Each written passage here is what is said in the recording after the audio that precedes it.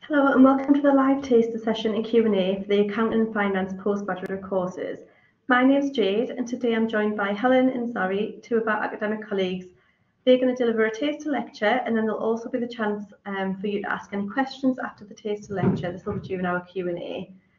Participants at home don't have access to the camera or microphone, so if you do have any questions, please just pop them in the chat box and we'll do our best to answer them. I'm now going to hand over to Helen, who will do the taster lecture once they've introduced themselves. Thank you.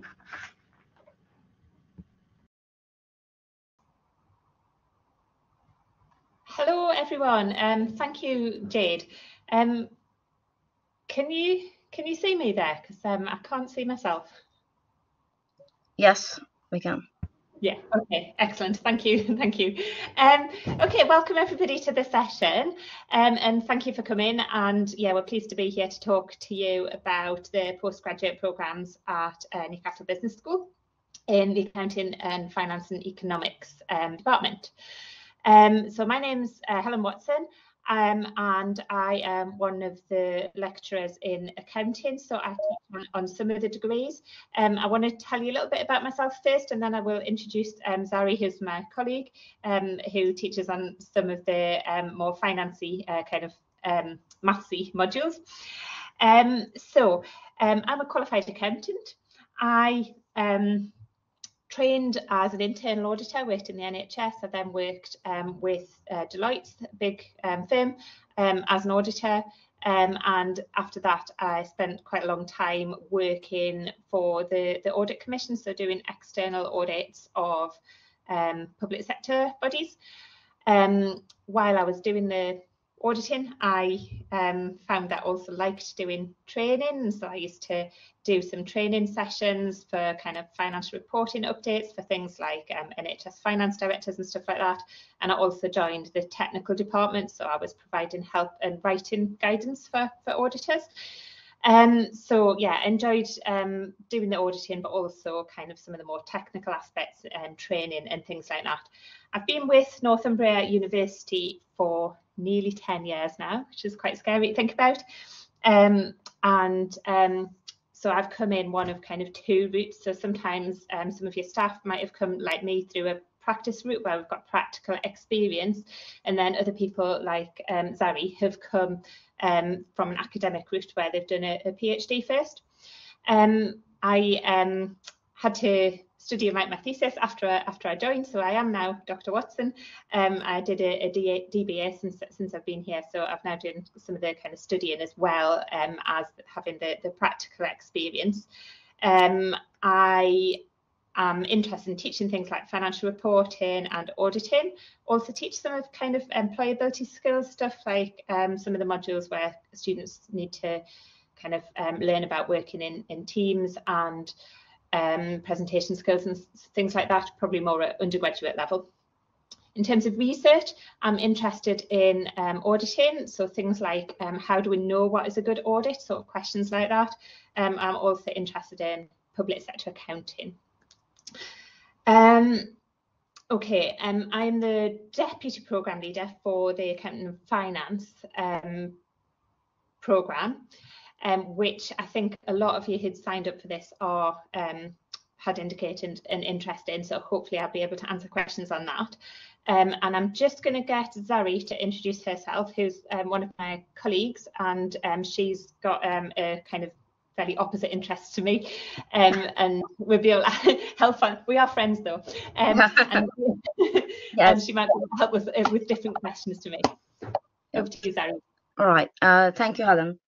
Okay, so I am Zary Aftab, and unlike Helen, I have only stayed in academia. So I've been So after my master's, I completed my PhD from University of Reading.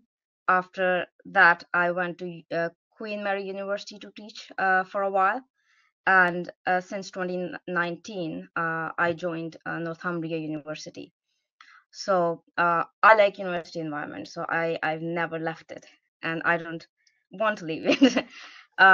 So yeah, so I am Deputy Program Leader for MSc Finance and MSc Investment and Financial Management. But I do teach some modules which are offered to almost all of our postgrad students. So if you're a student of MSc Applied Economics or MSc Finance or MSc IFI and MSc Accounting and Finance, then I'll be teaching you international financial markets and institutions. I do also teach undergrads, that's irrelevant. But my research is mainly focused on financial regulation, financial markets, shadow banking. So I've been researching money market mutual funds. Plus, now I'm starting to expand my research area, and I'm looking into central bank digital currencies and also climate finance. So I'm looking forward to talking to you. Helen is going to deliver the taster session, but after that we'll have Q&A session. So if you have any questions, I, with Helen, will be there to answer. All right, thank you. Over to you, Helen. Thank you, Zary. And just to say, I think it's really good that you've got me and Zary here, and Zary's very much into banking and numbers and things like that, which is obviously really important. I tend to teach more kind of qualitative discussion, critical thinking type things, which is also really important. And I would argue the bits of your job that is not going to get taken by AI. And things that decisions need to be made, so you need to kind of be able to have conversations and create arguments and things like that, even if you are doing something that is very kind of technical. So this is being billed as a taster lecture, but what I would like to do is just to briefly show you the programs that we offer and the structures, just to remind you of those, and then you can ask any questions about those. And then the session's going to be a bit more kind of interactive. I want to kind of have get some feedback from you, and we're going to be doing a little bit of talking about audit, because that's what I'm interested in. Okay, and obviously I hope that you'd be interested in it too. I'm just going to share my screen.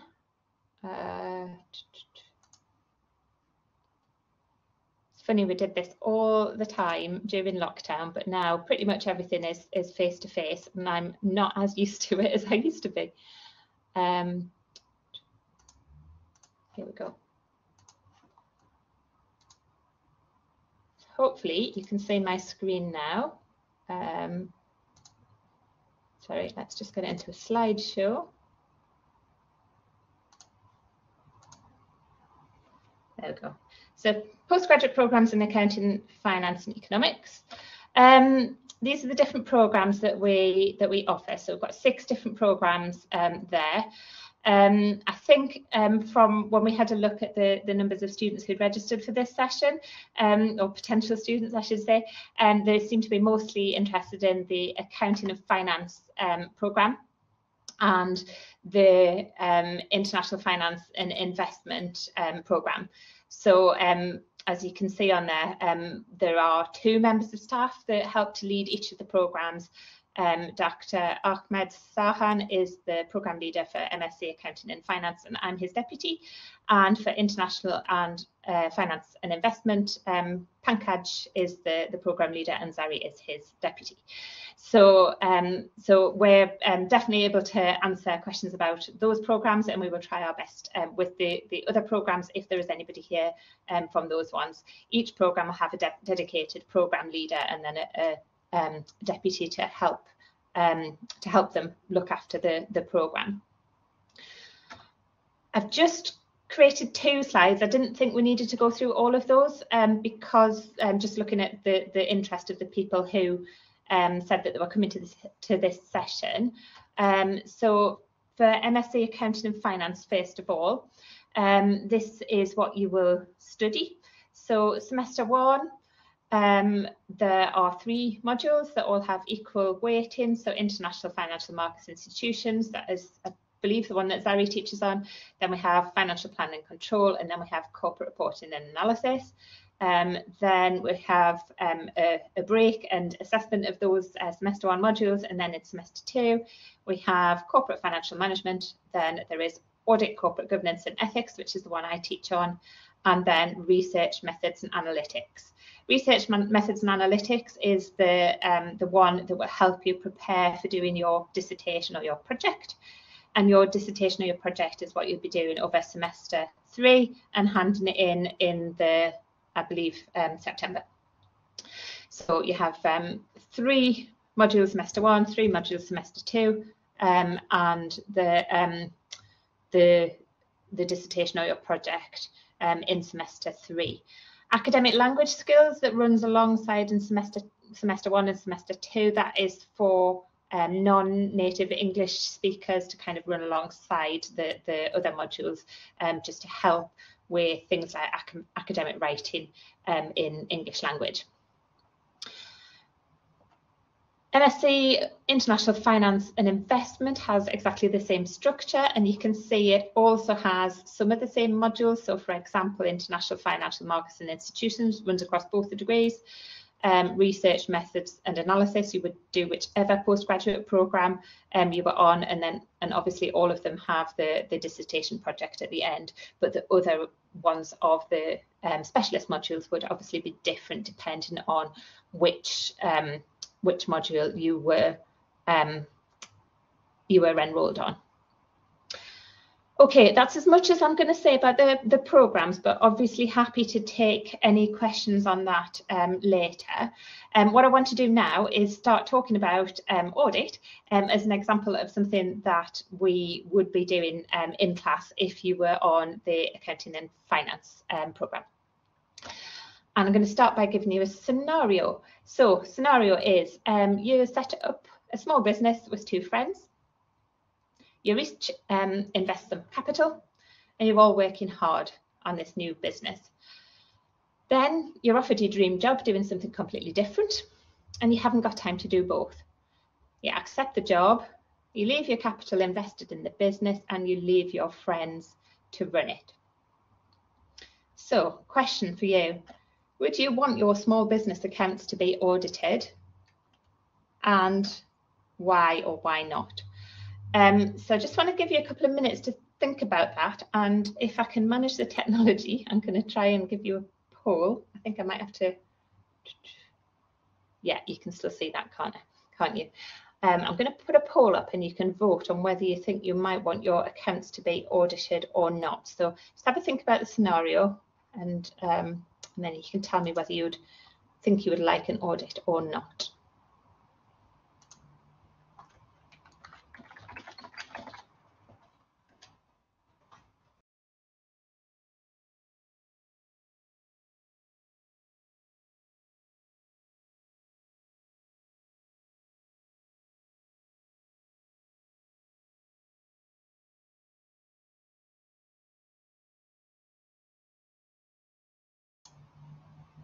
Okay, so hopefully you can all see the poll there. Don't mind if you take a minute to think about it.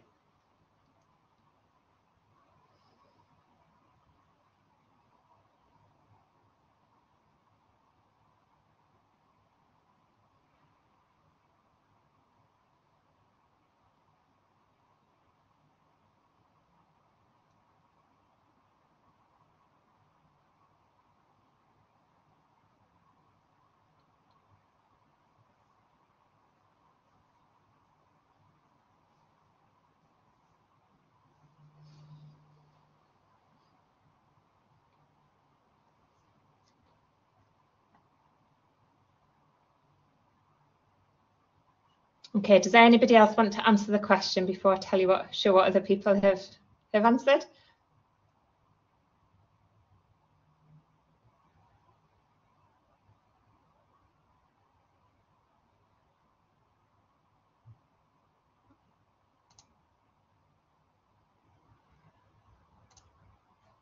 Okay. Okay, well, I don't know if this is because I said I liked audit, but this seems to be pretty unanimous that people think that they would like to have an audit. There is no right or wrong answer, by the way, but I think this is a really good discussion point and a nice way to start thinking about audit. What I'm going to do is I want to try and get some ideas from you about why you think you would like your small business accounts to be audited. So what I'm going to do is just put a whiteboard up, and I'm going to ask you to write some thoughts on here about why. You can put the counter viewpoint as well.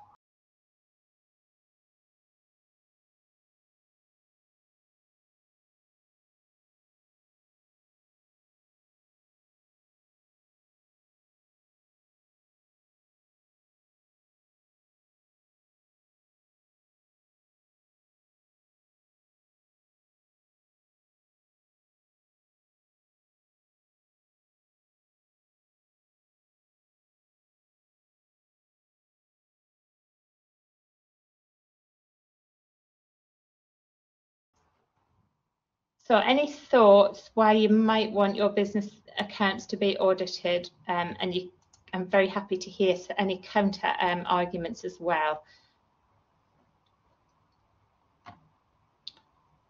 I'm just going to move that one. Protect your investment should the relationship with friends change.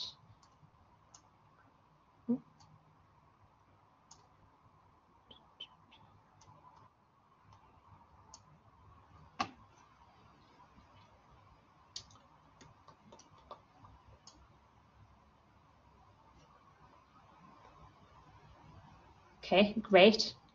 Any other thoughts?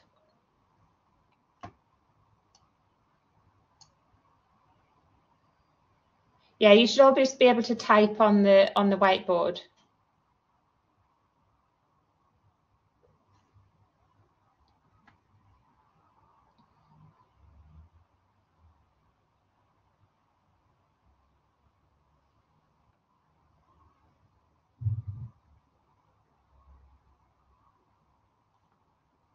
Okay, got some ideas in the chat here. Let me put those in.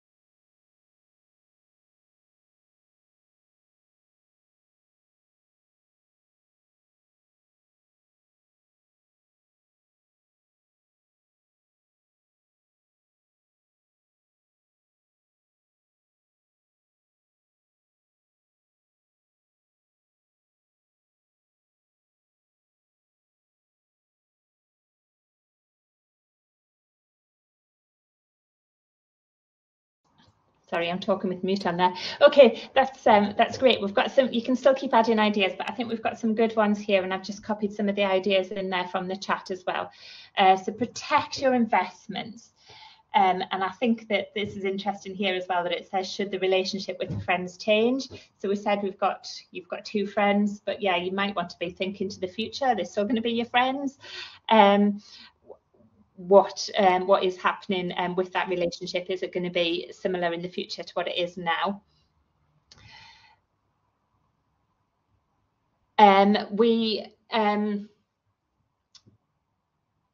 We've got some answers about ensuring proper accounts are being kept. So yeah, we might want to know that the people who we've left our money with and left the business with are keeping proper accounts. Credibility to the financial statements is definitely kind of traditional answer for why audit is important. I think that in this case, you've only got and confidence for shareholders, you've only got 3 shareholders potentially. Actually, I didn't give you very much detail in the scenario. So those are things that we that we might consider. and then assuring there's a proper accounting record. I think that we have discussed that one as well. So basically we are wanting to be sure that our friends have kept proper accounting records, yeah, and particularly into the future, yeah, and make sure that the financial statements are credible. We've only got one on the why not side, which is about it being costly. Are there any other reasons why not?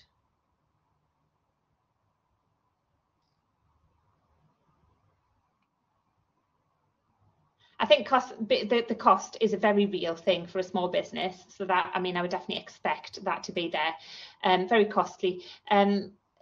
Also, time would be a consideration. So even if you get an auditor to come and do their work, the auditor would come and ask questions of the people. So that would take up the time that could potentially be used on running the business as well. Okay, thank you for engaging with that. I'm going to ask you 2 more questions on the same scenario, and let me share my screen again.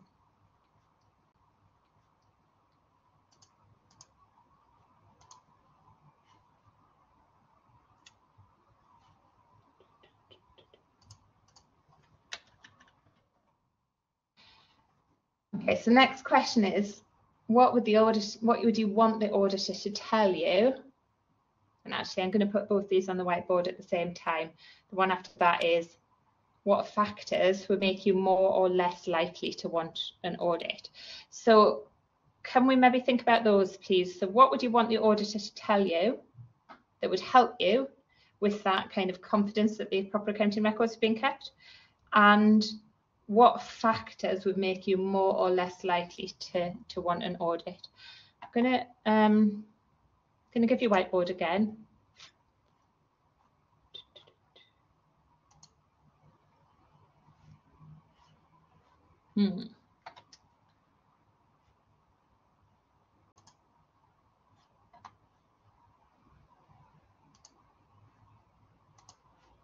Okay.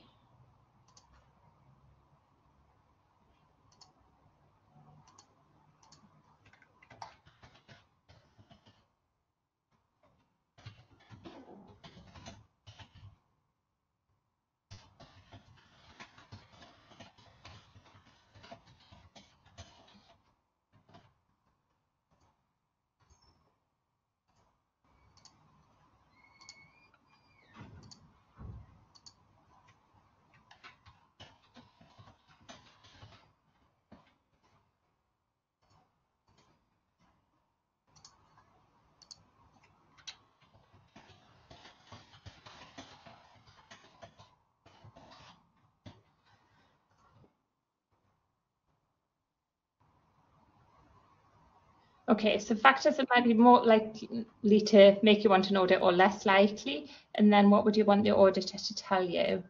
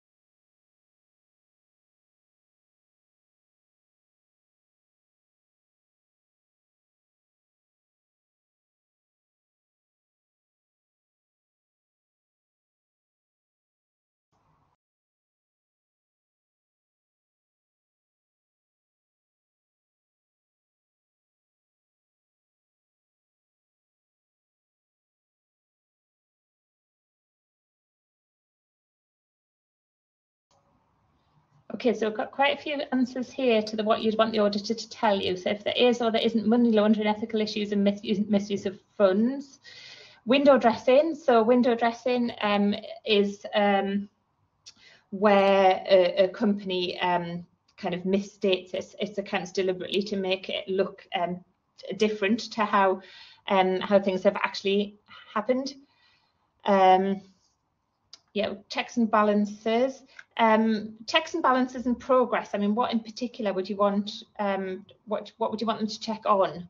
And whether there's progress. Do you mean progress in terms of profits? That again, there aren't necessarily right answers here, and auditors could do, could be used for different purposes. How much profit is being made? The thing with how much profit is being made, yeah, could you just ask your friends that? So your friends are going to be running the business, and they're going to be writing up the accounts, okay? So you should be able to ask your friends, how much profit have you made? So a question to think about is it good enough to just ask your friends how much profit they've made? Why would you want to ask an auditor that instead?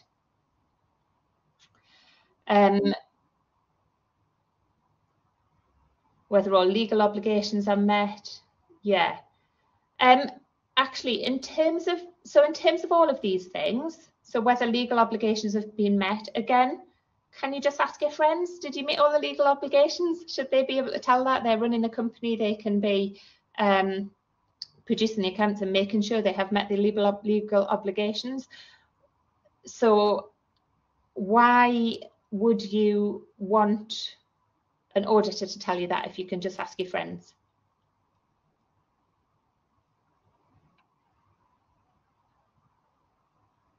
Friends might not tell me the exact scenario. Okay, so is the question here about whether you trust your friends?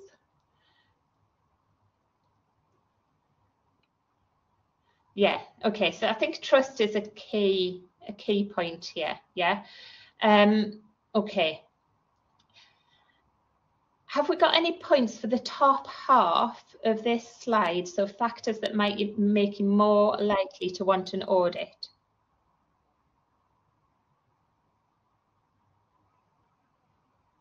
More likely to want an audit if there's weak internal controls. Yeah, okay. There might well be weak internal controls if it's a very new small business. So that could be a kind of a legitimate point. Yeah. The other thing that I'm going to put up here, which is pretty much from the discussion, is trust. So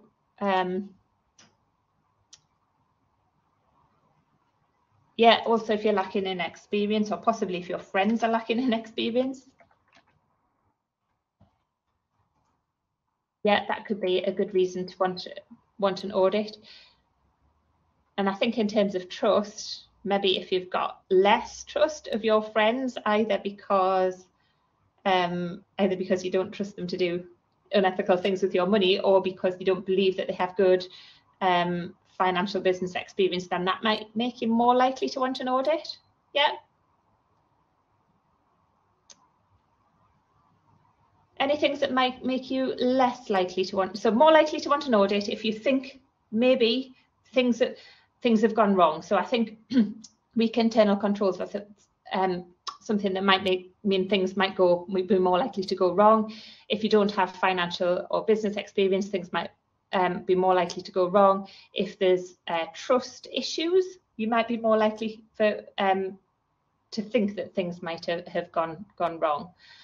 Less likely if the audit puts on too much of a financial burden. Yeah, and I'm going to add on there, maybe if you've only got a small investment in there, so it might depend on the amount of money that you put in. So how much have you invested?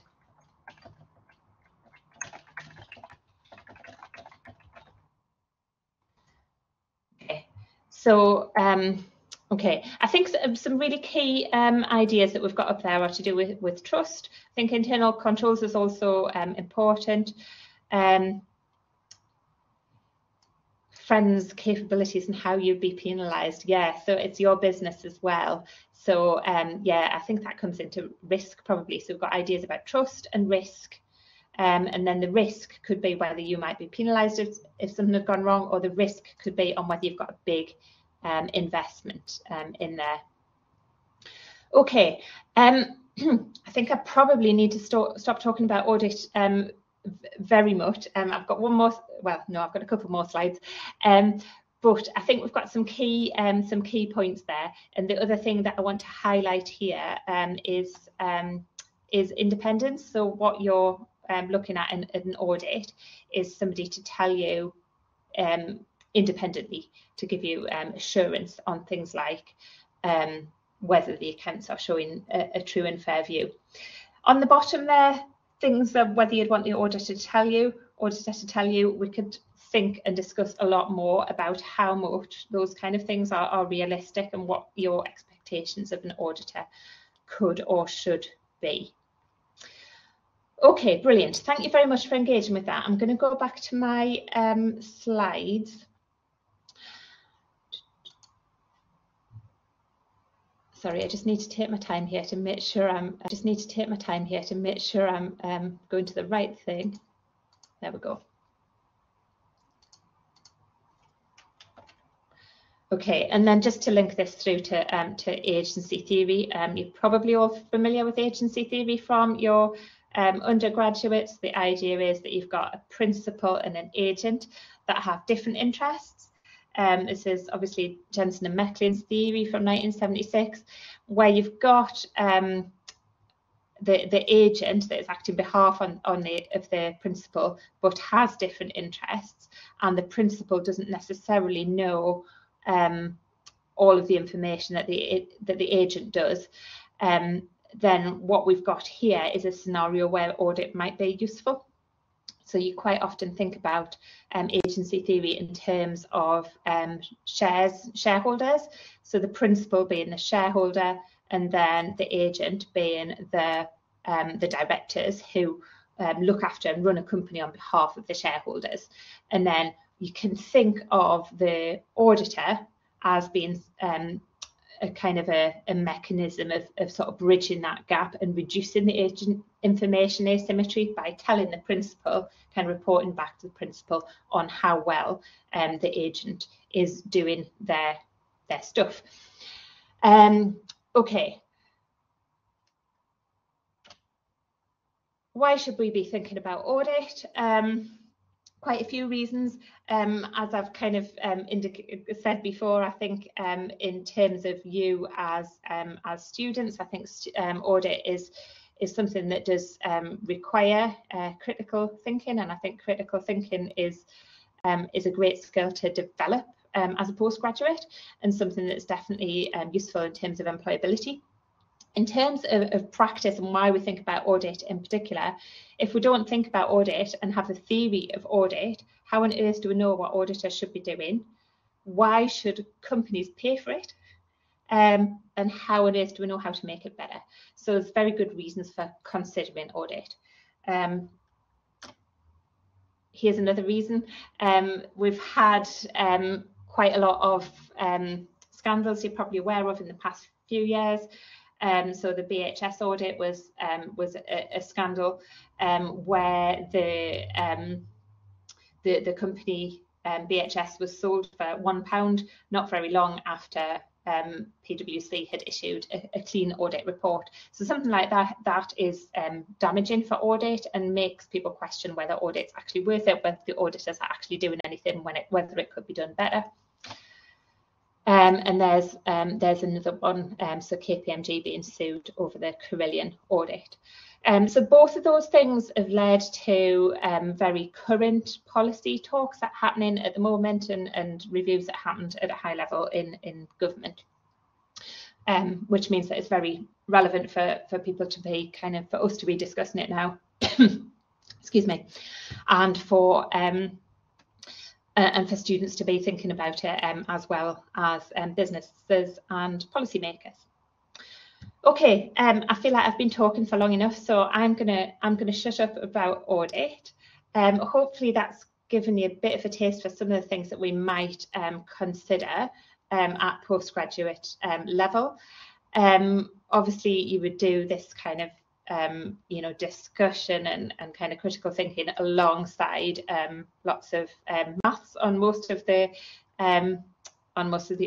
postgraduate degrees as well. But yeah, that's all I'm going to say for now. So I'm going to hand over to you for yeah, any questions. Thank you, Helen, and thank you to everyone at home for joining in too. As Helen said, it's now time for our Q&A. So if you do have any questions for Helen or Zary, just pop them in the chat box and we'll do our best to answer them.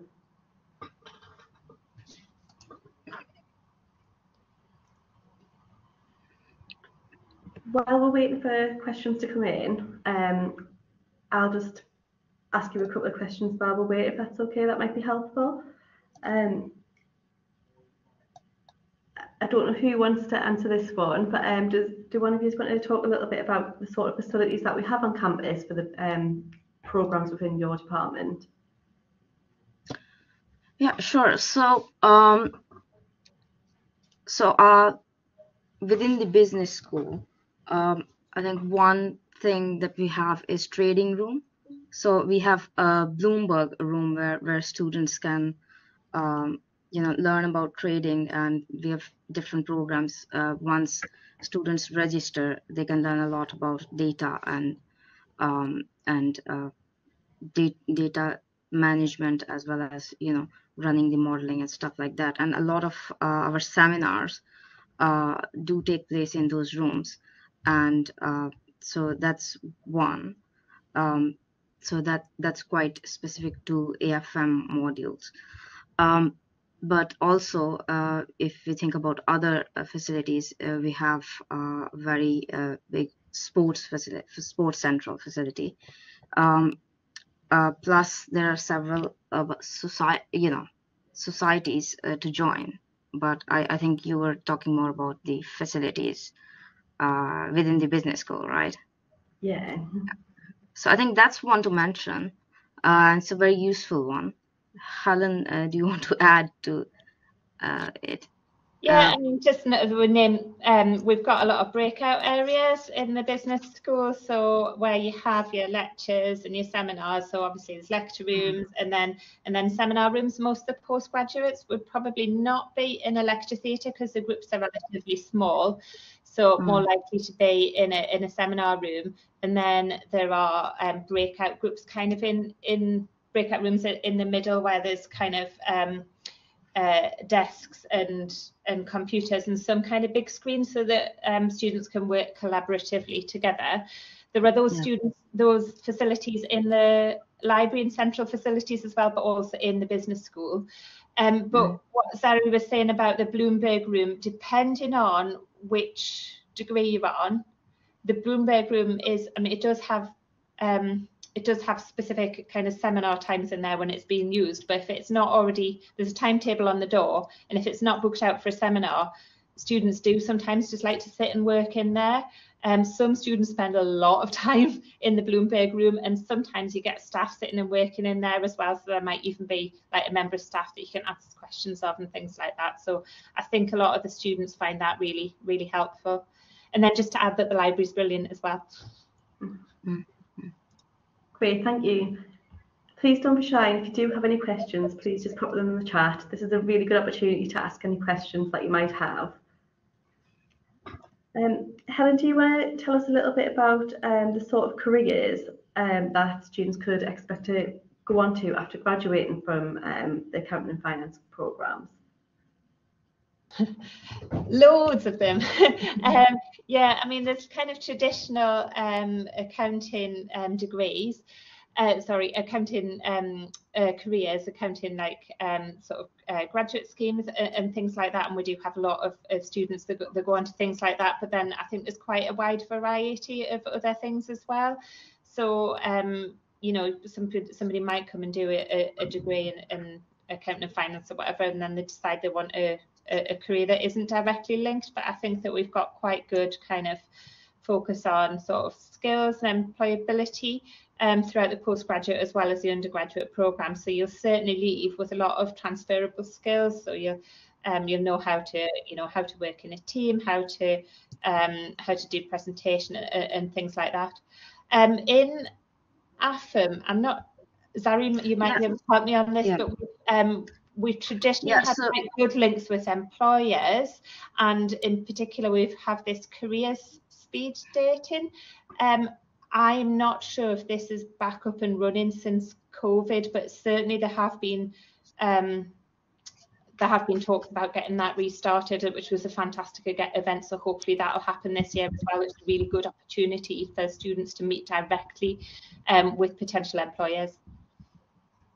yeah, we do have that event. So in terms of careers for students in finance degrees, we have many students who have gone to investment companies so careers like investment managers, sometimes risk managers, financial analysts, or go in banking or in regulation. It's like basically, as Helen said, there's lots of transferable skills, and these degrees, MSc Finance and IFI, they tend to give you a lot of different skills which are relevant to hundreds of careers out there, or entry level jobs. So yeah. I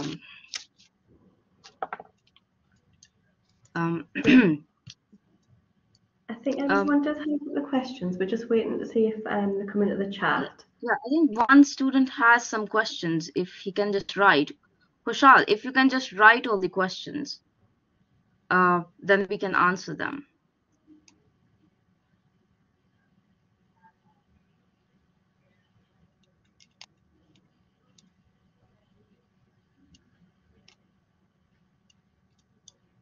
While we're waiting to see if those questions do come into the chat box, would either Helen or Zary mind talking a little bit about how the courses are generally assessed? Oh, actually, I think we've got the questions in the chat there.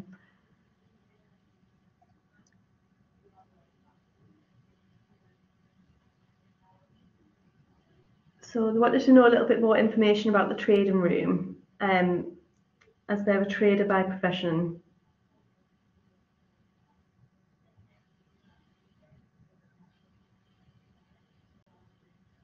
What information do you want to know? I mean, it's not clear. So we have Bloomberg Room, and you as you said, so we have a lot of seminars there, but there are lots of slots available where you can just go and yes. So yes, there are several courses where you are taught in the Bloomberg Room, and so the activities or the data, there's several courses who use data from there, and you can use the functions that are available within the Bloomberg environment to answer the questions or analyze the markets, especially the more quantitative ones like financial econometrics, and the investment management ones. So yes, so Bloomberg Rooms this is quite integrated into our some of our modules. Just to add that even the sort of accounting and finance degree, for example, Bloomberg, I don't think is particularly integrated into that one, but you can still use it. So you're not banned from the room because you don't have to do it for your degree. You're still allowed to go. There are loads of self-help guides, and this year we actually had a few students who weren't doing Bloomberg related module but were interested, and the staff put on a session to address that so that they could use it for their dissertation or whatever. So yes, modules taught in there, but there's also possibilities if you're not doing a module that's taught in there. Thank you. The other question was sort of around how many days you're required to attend teaching, sort of a typical timetable. That sort of thing. Right. So teaching is usually from Monday to Friday, unless there is some other activity other than lectures and seminars is planned, which can take place on Saturday. Like sometimes there are residentials which would actually take place on weekends. but it depends upon a specific program. Not all programs have them. So normal teaching times would be from 9 a.m. to 6 p.m. From Monday to Friday, and now within a program and modules, each one has a different delivery structure. So some modules will have 2 hours lectures and 2 hour seminars, whereas others have 2 hour lectures and just 1 hour seminar. And that would depend upon which degree you enroll in and what each module within that degree is offering. And there's a second question further. Okay. Yes, so if you were doing three modules at a time, typically you'd have 3 classroom hours for each of those, so probably around 9 hours in a week, plus your academic language skills if you were going to do that as well. And then obviously you would be expected to do your own study, and we would guide you with what you'd be expected to do apart from that. So we can't tell you exactly when your classroom hours would be in advance, but it's normal that students would have at least one day that didn't have any teaching on it. So I think it's normal to expect that your teaching would be spread across, so approximately 9 hours spread across 4 days. We wouldn't be able to tell you which 4 days those are, because it would depend on the timetable when that would come out. Yes, but I think the facilities are available, you know, all the time. So even on weekends, if you want to use the facilities on Saturdays and Sundays, I think. Yeah. I did one time turn up at the library before it was open, but I think it's quite hard to do that. I was before 8 o'clock on a Sunday when it was snowing and there was no public transport. But yeah, so generally you can access the facilities whenever you want.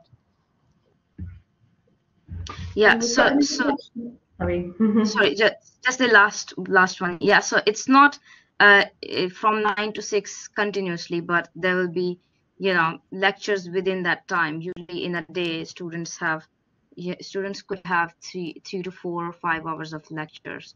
But as Helen said, they're spread out throughout the week, and at most it's around 8 to 12 hour lectures or in class face-to-face teaching.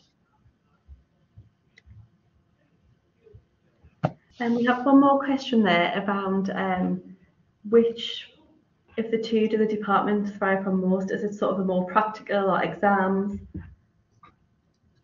Well, every module has a different, you know, has a different structure. So but within a degree, we have some modules which are offering a mix of exams and individual assessments. So it could be a group assessment, which is more geared towards practical applications. We could have group assignments, which are again geared towards practical. But even the exams, they could require you to do some practical applications of what you've learned theoretically. Plus, sometimes you have individual presentations, which you'll be required to do for some modules, and also there are some group presentations. And again, it would depend upon the program and the module. Yeah, I think you could expect to have to do a mixture of presentations, exams, and assignments. Yeah. Great, thank you. We are coming towards the end of our session now, and we do have sort of 5 or so minutes left. So if there are any final questions, please just pop them in the chat. However, if you do have any questions after the event's finished, you can also email ug.events@northumbria.ac.uk, and Erin will pop that in the chat box, and we can then pass the questions on to the appropriate person. But we do still have 5 minutes or so left if you do have any final questions.